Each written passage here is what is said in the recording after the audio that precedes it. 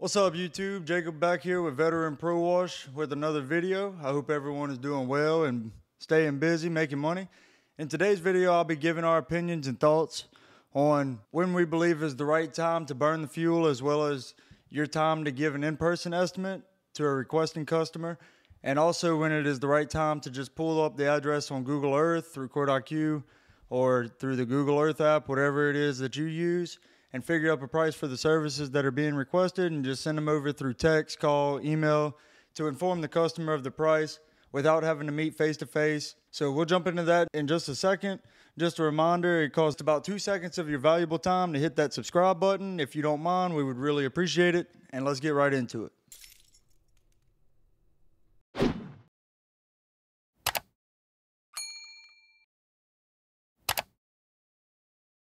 So before we get into the topic of the day, I want to say, in our opinion, there is no right or wrong answer to this. This is when we think it's the right time to burn the fuel versus look at it on a map. If you handle this in a different way when it comes to landing jobs, please let me know in the comments. We love feedback as well as criticism and seeing what other people have to say, even if they disagree and want to be an asshole about it. So let me know. And if I can't give you a short response or answer your question in a short response, then I may respond with a video answer. That being said, first off, we do have a membership with Quote.IQ. We've had it for a while now. And if you're watching this and you are currently a business owner in the service industry or looking to become one, whether it be self-washing or lawn maintenance or whatever it may be, I highly recommend you check this app out if you haven't done so already. Our entire business is pretty much ran through Quote.IQ as far as all of our scheduling, invoicing, giving estimates, receiving payments through card transactions, and pretty much anything else that you can think of that you would want to be in a single app to where you don't have to jump back and forth through scheduling or invoicing. You're definitely going to want to check this app out if you're a business owner in the industry. Google Earth or Maps, whatever you want to call it, is available on Quote.IQ, and it is a much more updated map than what is on Google Earth. Before we had Quote.IQ, we would use the Google Earth app. That worked great for us whenever it actually had the house or building that we were looking for on it to be able to take the perimeter measurements of the property.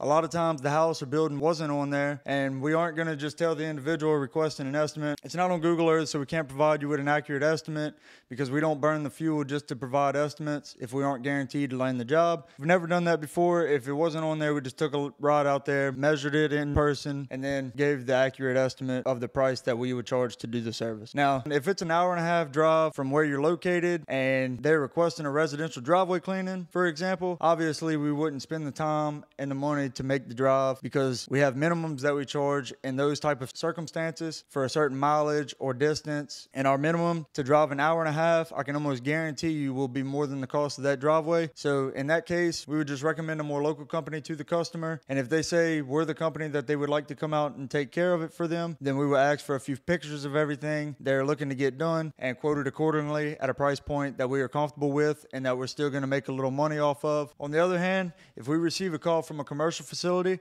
then about 99.9% of the time we are going to take a look on Google Maps to get an idea of what kind of facility we're dealing with, first of all, and then we will take the time and burn the fuel to ride and put eyes on it in person. We do this because we've won over so many commercial jobs just due to the simple fact that we were willing to take a ride out to the facility or set up a meeting with the individual who called or messaged us and requested the estimate. And this just shows them that we care. We would be honored to do business with them. Also, they're able to put faces to myself or Kale's name that they heard at the beginning of the initial phone call whenever we answered, and we are also able to present ourselves as more professional, we think, in person. But there are so many people, and please let me know in the comments if you have run into a similar situation as an owner of a cleaning company. But a lot of times you tell someone that it's not familiar with the industry that you own a soft wash and pressure washing company. The only two words that they hear out of that entire sentence are just pressure washing. To most people, the service of pressure washing is known as a side hustle or a summer gig for high school and college kids. I thought the same thing before we started this business.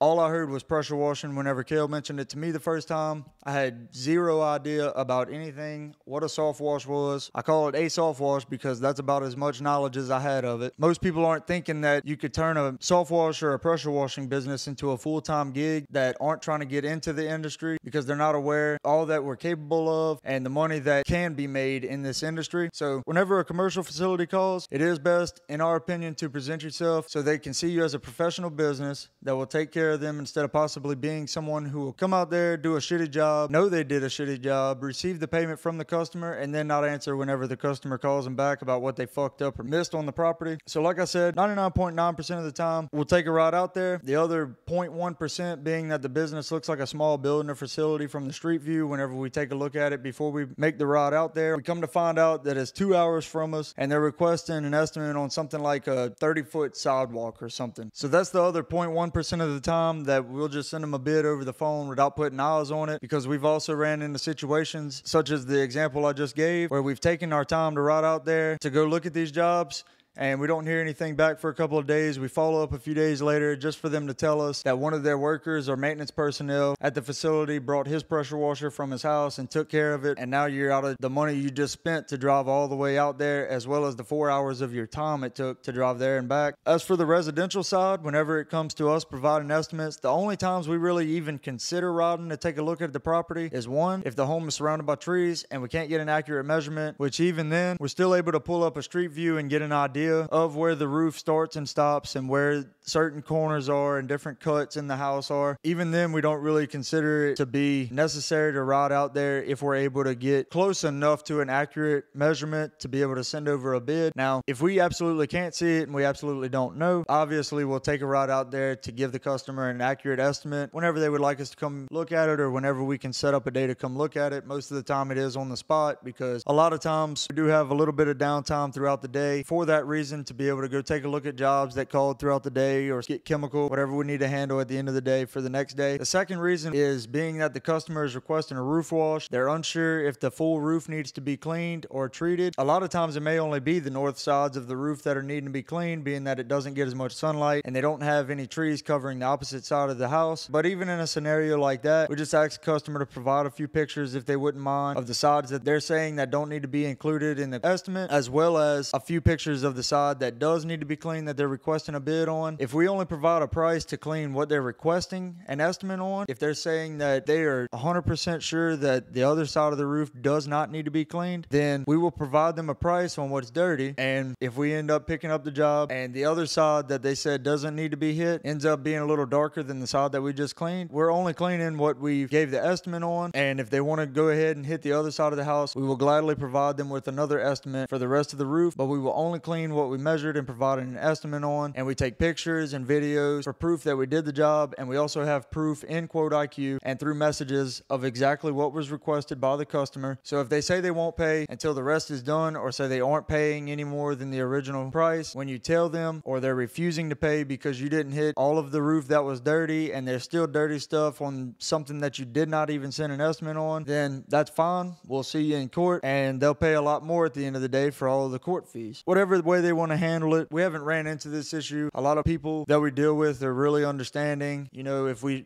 tell them, yes, that will clean up, even if it's not really that dirty, but it will end up being darker than the spots that we clean. And if it's just like 1 or 2 streaks and the roof's not going to change, if we hit it with chemical where it gets a lot of sunlight, we're not going to charge you for a whole half of the roof if it's got one little black streak in it. We'll just go ahead and hit that on our way out or something, or while we're rinsing the pump. So not really that big of a deal. Charge it if you want to. We don't do it just to show that we're willing to help out the customer. Again, we're not going to charge a full side of a roof for one little black streak if we're already out there cleaning the opposite side of the roof. If it's a good bit of black streaks that are on the opposite side of the roof, see if they want to get an estimate on that side as well. If they say no, we do the half that they requested initially. If they say yeah, go ahead and hit it, we just made an upsell. Whenever it comes to residential, a lot of them aren't even worried about meeting with the company that they're on the phone with. They may be at work when you do the job and you text them, or they just send you your money and you don't really hear anything back from them unless you fuck something up or miss something, or they're going to call you back next year to come hit it again if you do a good job. But they aren't looking for the easiest or fastest and cheapest company, but at the same time, they don't want a whole lot of contact with the people coming to do the job. They just want somebody that's going to get in there, give them a bid real quick on the spot, get in there, get it done, a couple hours, whatever it may be, to do the roof or house or driveway, whatever service you're providing for them, and get out of their hair, make it look good, and be done. That's why we don't even really push to meet with these kind of people, because if they're getting multiple bids, a lot of times they're not going to want 10 self-wash companies showing up at their house throughout 2 days to give them a price and do a walk around, and they got to explain every single thing that they want done 10 different times. We just send that over the phone. We quote the whole whole roof unless they say otherwise. If they say half of it's clean, then we'll quote half of it after we receive some pictures and stuff like that. If we're in the area, we'll just stop in real quick. But other than that, we don't ride out there. Pictures are a lot faster and easier to send than the work truck will move to get to their house. So you can go about it however you feel is necessary. Let me know what y'all think. We need to change in our strategy. I'll let you know yay or nay as to if we will implement your ways. If you have any questions, feel free to ask in the comments. If I can provide you with a short answer, I will do so. If it's a long answer, I want to start making videos on some of y'all's questions. We're getting some good questions out there. I know we're a new channel. We're not getting a whole lot of feedback yet. We had one that got a whole lot of mixed feelings and mixed emotions, which was the $50,000 in 4 days. If you haven't checked that video out, go check it out. It'll be linked in the description and comments below. Please feel free to comment any questions or concerns you may have or ways that we're fucking up and need to do better. If you're one of those perfect guys or perfect females that can't ever be wrong, we'll think about implementing your way. Probably continue to do it how we're already doing it because it's worked for us for 3 years now. Any questions I'll answer to the best of my ability. In the meantime, keep grinding and growing. That's going to wrap up this video. My name is Jacob with Veteran Pro Wash. And just like always, y'all make sure y'all stay happy, humble, and money hungry. Peace.